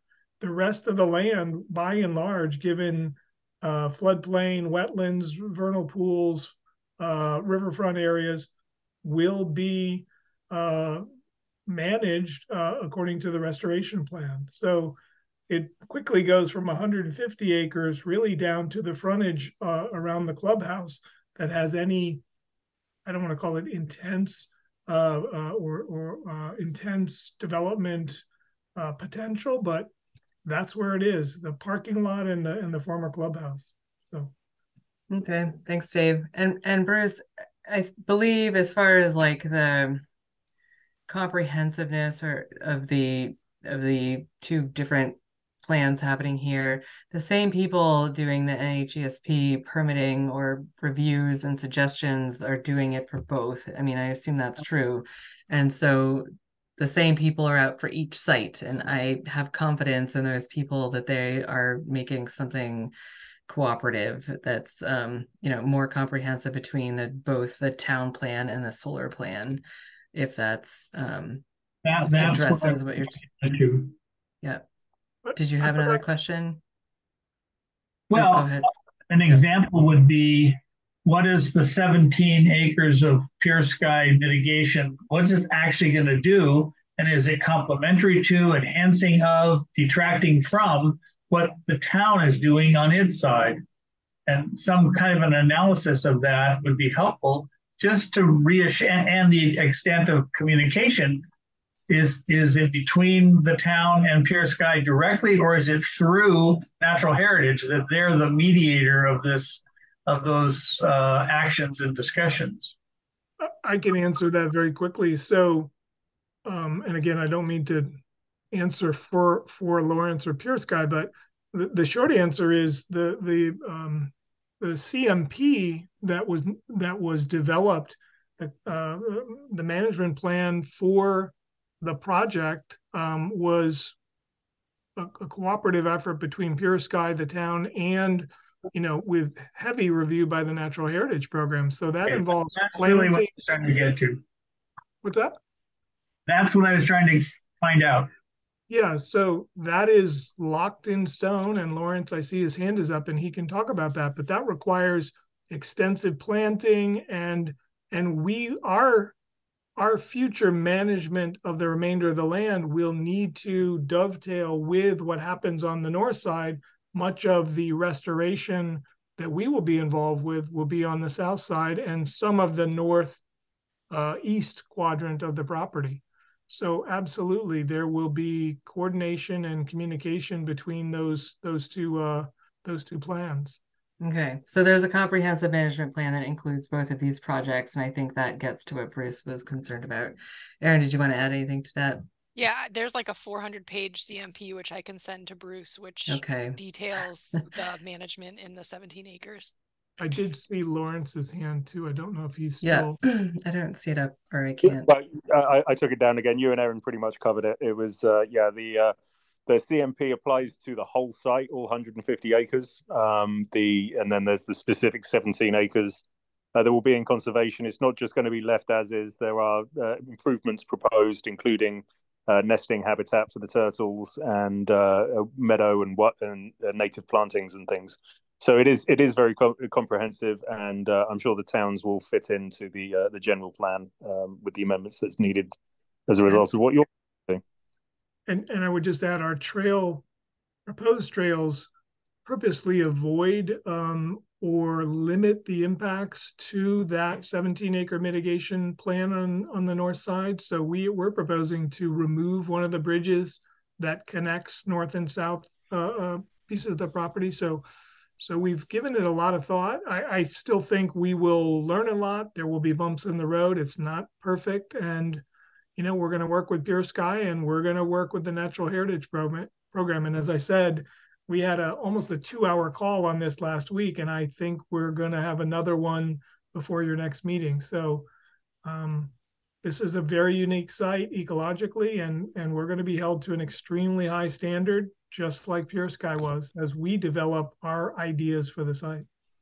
And just one final comment from me is the reason why we've stuck to the already approved plan is that both NHESP and the CONCOM and the town have already done that, and your plan is based on where our final layout is. So nothing we're proposing here is going to cause the town to change any of the plans that they've been working on over the past several months. Good, thank you, Lawrence. Okay. So I know we got to go, but if any members of the commission want to see that CMP, I'm sure Erin can send a link to it. I would love to see that CMP, so please do distribute it. It's a quick read. It sounds like it. Okay, thank you, everybody.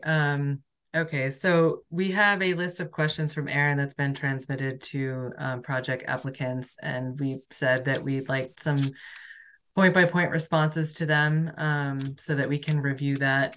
And unless any commissioners have any more comments on that, Andre, see you up. I'm not sure that we've garnered any public comment yet. Yep, just getting there. Yeah, please raise your hand, public, if you have any comments in general. Just raise them when you've got it, and I will take them in due time. I'm not seeing any hands up. So Sean, Lawrence, and Brian, do you have what you need to move forward with this? The next steps, just in terms of the clear questions and what Erin's looking for. Okay, not seeing any other questions. So Yeah, go ahead. Yes, John. we do. Thank you. Okay, great. Thanks. Okay, commissioners, I think that given that we're looking for some additional clarification information for the applicants, we're looking to continue this hearing to our next meeting. And Aaron, do you mind putting up our motion? Can you guys not see my screen? I could read it. Okay, thank you. Move to continue the public hearing for 191 West Pomeroy, Fort River Solar LLC, notice of intent to November 29, 2023 at 8:10 p.m. It says AM there, but PM, right? Thank you. I hope. Sorry. I'll second that. Okay, Andre on the motion, Jason on the second, Bruce. Aye. Jason. Aye. Andre. Aye. And I'm an aye. Okay, thank you, Lawrence, Ryan, and Matt for attending, and we'll see you later. Thank you. Thank you. Okay, I think that's it for our hearings. And okay, I guess the update from NHESP on the forest cutting plan, that was conveyed to us. Did anyone have any questions on that? Basically, it's non-jurisdictional. Aaron, did you want to say something? Yeah, I did speak with Ali Akandi about Michelle's questions and relative to the forest cutting plan that was recently approved that had the NHESP letter associated with it. And speaking with Ali, basically what I understand is that the information from Natural Heritage was guidance. So they're providing guidance on the cutting plan as opposed to having sort of a regulatory role in administering it. And so the administration of the forest cutting plan is done by the service forester, and that is the individual who monitors the site for compliance with the NHESP permit. So I did send along the links from Ali, but that basically kind of addresses the question I think that Michelle had asked at the last meeting. Which is, as is under current law in Massachusetts, we really don't have any jurisdiction under forest cutting. So there it is. Yeah, and I've talked to Dave about this. I'd really love to see Amherst develop a forest cutting bylaw. There was one formerly in the town of Sturbridge where I worked, and it was a wonderful bridge between the forestry community and the Conservation Commission, and we really helped to improve communication and beneficial relationships between foresters and the commission so that we could be more deeply involved in forest cutting plans and just DCR in general. So I really think something like that would be a long-term benefit to the town to develop. Excuse me. Thanks, Aaron. Just something to keep in mind. Okay. We have the next step is the UMass dredge permit extension. And I think Kristen is here for that.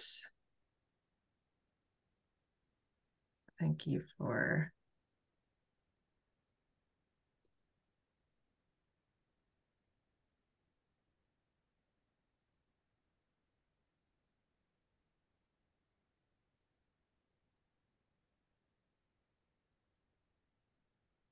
Hi, Kristen. Thanks for hanging on.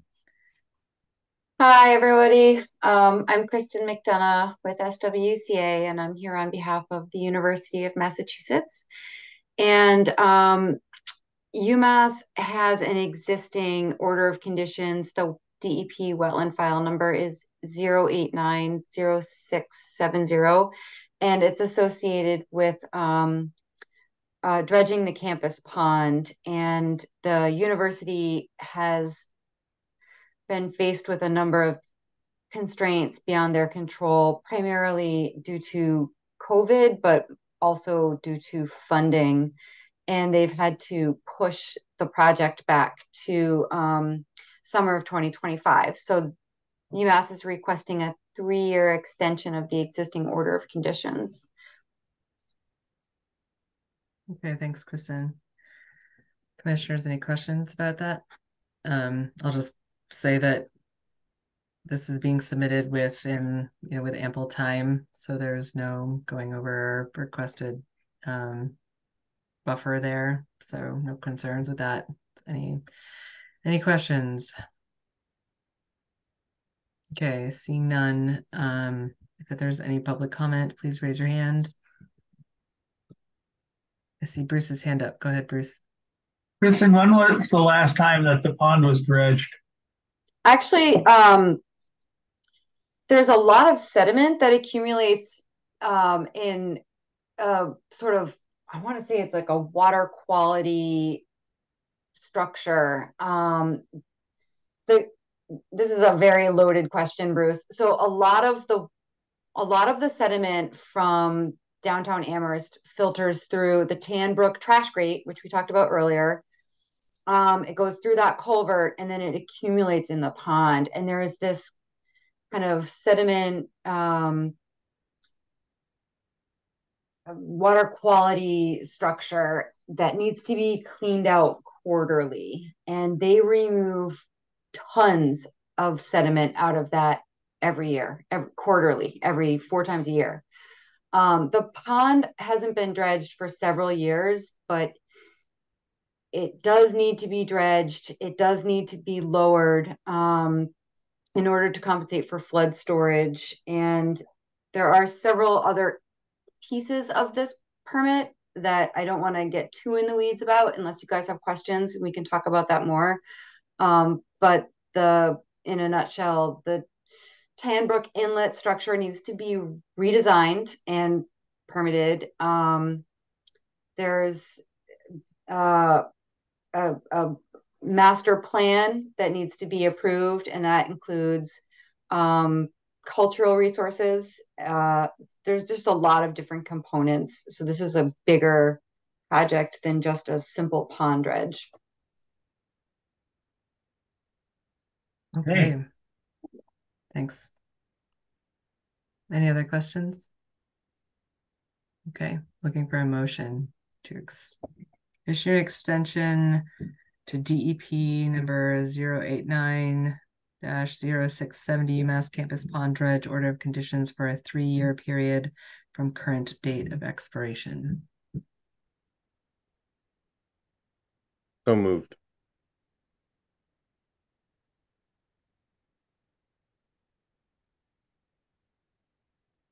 Second. I'm gonna give it to Andre. Jason on the motion, Andre on the second. Jason.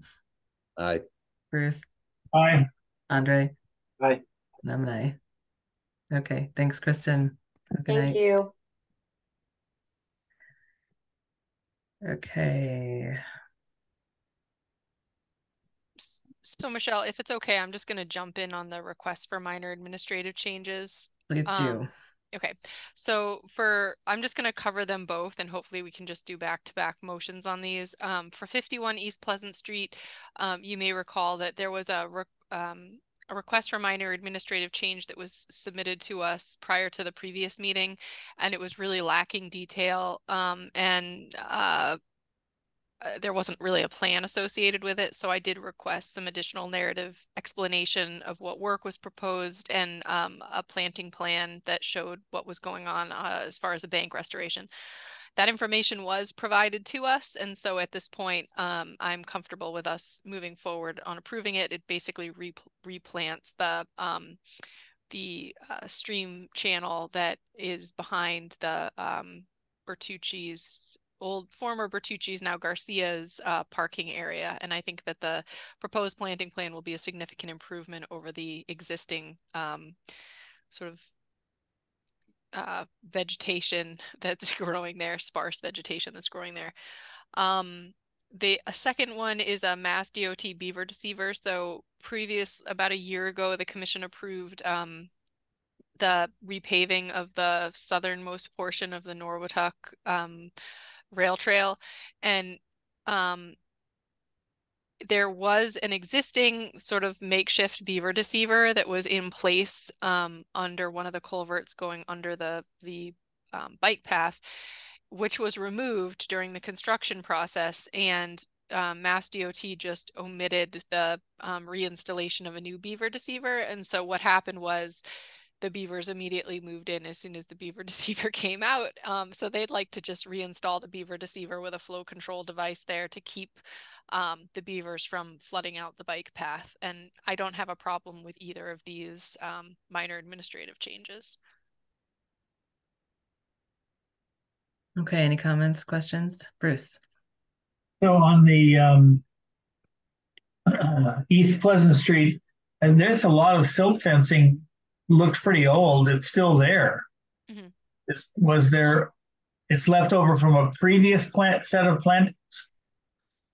No, their original permit was actually to repave the parking lot.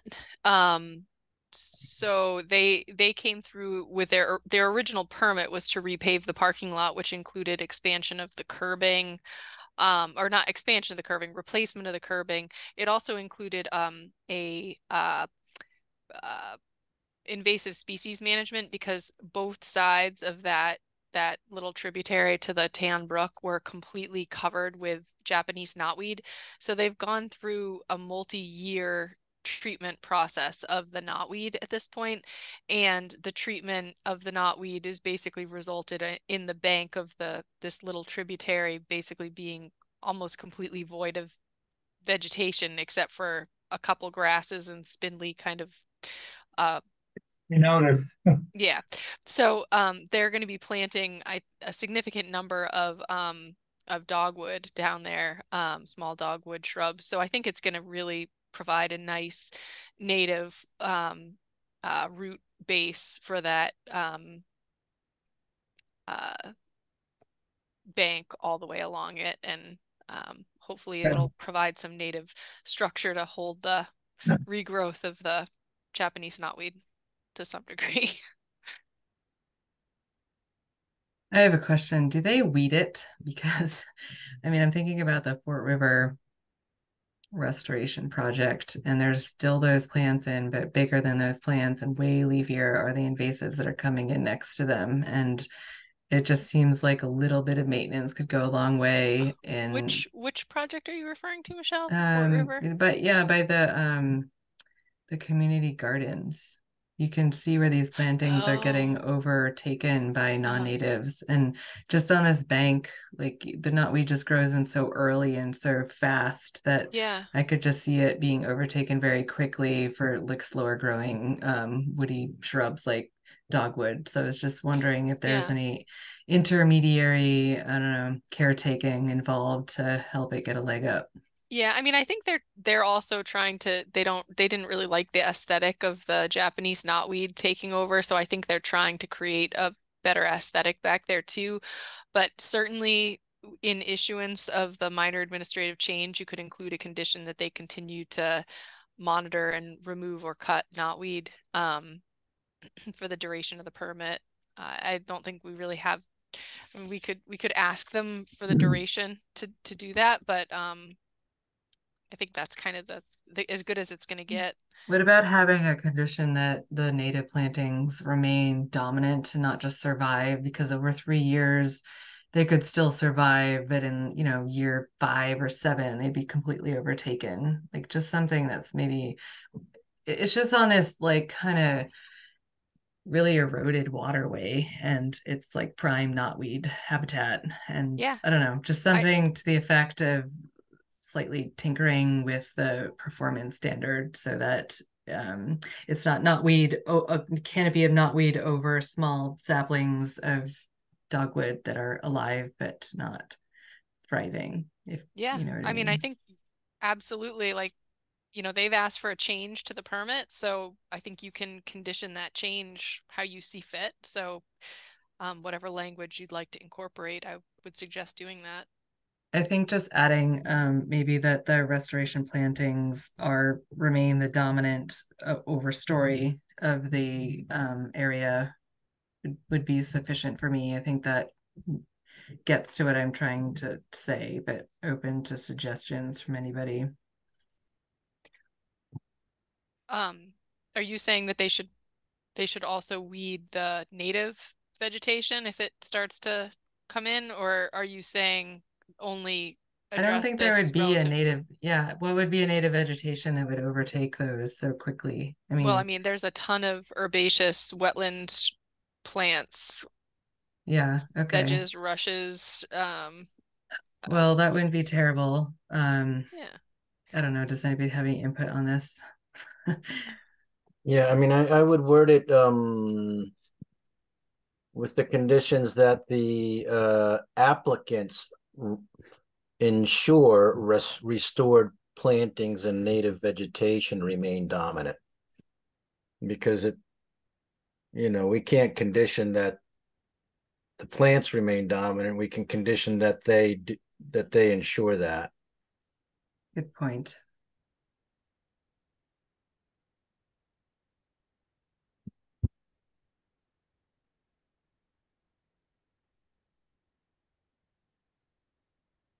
I think that's a great idea, though, Michelle. Thanks.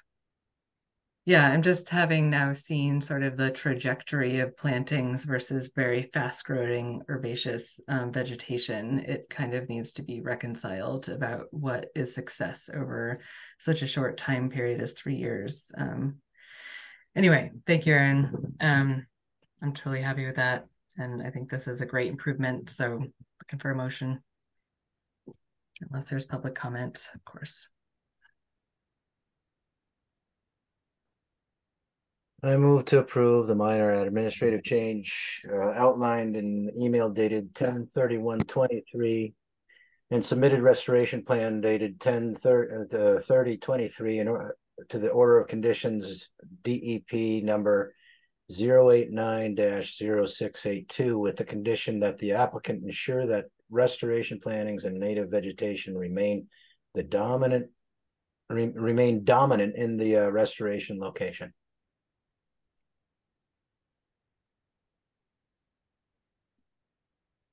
Second. Andre on the motion, Bruce on the second, Jason? Aye. Bruce? Aye. Andre? Aye. And I'm an aye. Okay. Yeah, go ahead. I was gonna say, do we need a motion for the Beaver Deceiver? I will move approve the minor administrative change outlined in correspondence dated 10/26/23 with attached plan and Beaver Solutions documents for DEP number 089-0702. Second. Andre on the motion. I think sorry, Jason on the motion. Andre, that was you on the second. Jason? Aye. Bruce? Aye. Andre? Aye. I'm an aye. Okay. Stanley Street pickleball courts. So I did put draft conditions in the folder. I apologize because that was a very last minute addition today. I used those very standard boilerplate with erosion control inspections, monthly monitoring reports, very standard. So I don't know if anybody has any comments, but it was relatively straightforward buffer zone only project.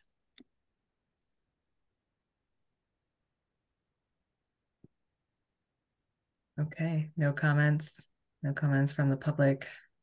So raise your hand. Seeing none, I'm looking for a motion.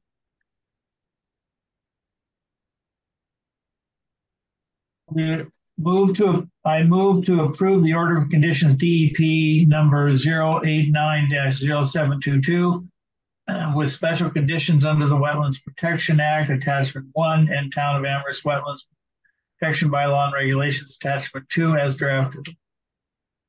Second. Bruce on the motion, Jason on the second. Andre? Aye. Bruce? Aye. Jason? Aye. And I'm an aye. Okay. So we had some monitoring reports. Was there any comments on that? And lastly, public comment. So raise your hand if there's anything